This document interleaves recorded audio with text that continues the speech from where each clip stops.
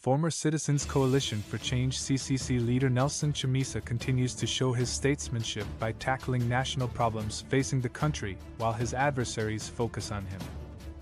CCC acting President Welshman on Tuesday appeared on site attacking Chamisa, labeling him a dictator among other labels, but the 2023 presidential candidate is unfazed in his quest to fight for every citizen.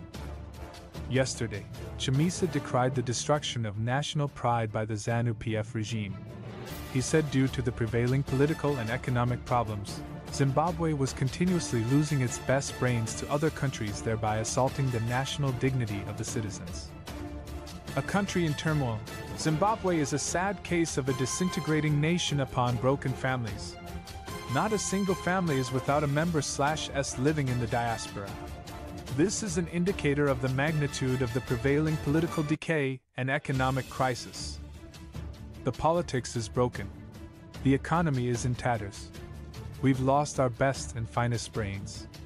Our most productive and active workforce is productive and active in other lands to the detriment of national interest.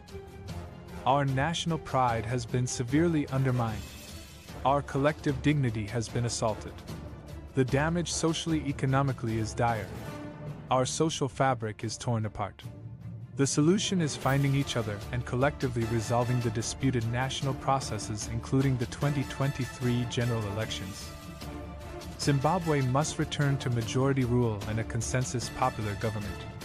The true will of the citizens must be respected. Citizens unite, said Chamisa.